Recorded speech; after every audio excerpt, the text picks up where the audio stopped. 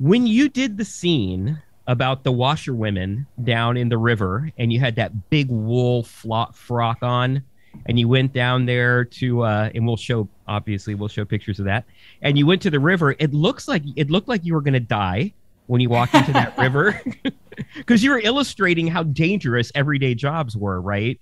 And one of those jobs is being a washer person, going to the river and washing in those big thick wool clothes. What was that experience like? Yeah, and in fact, it would have been any woman, because, well, of a certain, I mean, beyond, not of high ranks, but pretty much every woman who had to wash their own clothes.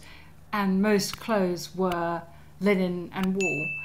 And we were filming it in May, but as you may know, the UK can have weather in May that is like someone else's February. So it was really cold, and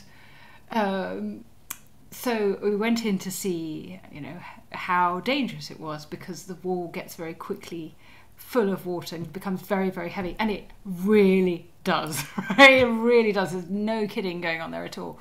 So it was just sort of one of those experimental things. I mean, there were people nearby, like I wasn't going to die, but it was, just push. Do you think you could try a bit more? Do you think you could give it another go? And I sort of like,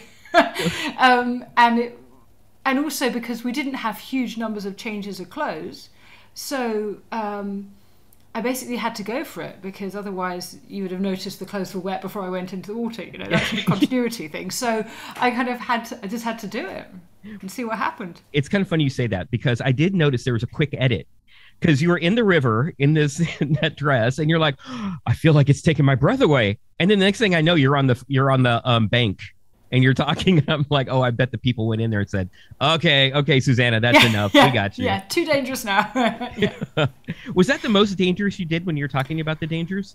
Well, funny enough, so I was filming, had a wonderful director for that, and she was, I don't know, she had a sort of slightly sadistic streak, I'm sure she won't mind me saying, because the other thing I did with her was, for that series, was actually felt more dangerous at the time, was that we were testing out a woman's lung capacity when wearing a corset. Yes, and I saw that. The interesting thing is it does reduce your lung capacity by about a quarter, so you suddenly understand all those faintings and all that type of thing.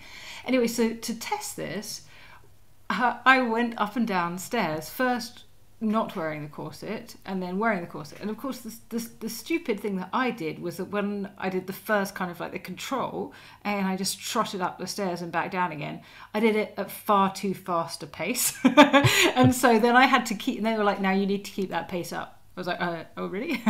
Anyway, so then I had to recreate that pace when I was wearing the corset. And there was a moment when I was doing the corset steps up and down. I can't remember how many times I had to do it, but it was like for a good number of minutes, and I remember thinking, I am going to faint and I'm going to fall down the stairs and they're just going to keep on filming.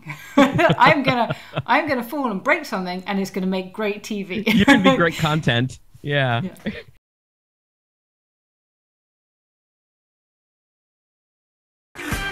Hey, thanks for watching or listening. And if you want to catch all the latest updates, make sure you bang on that subscribe button.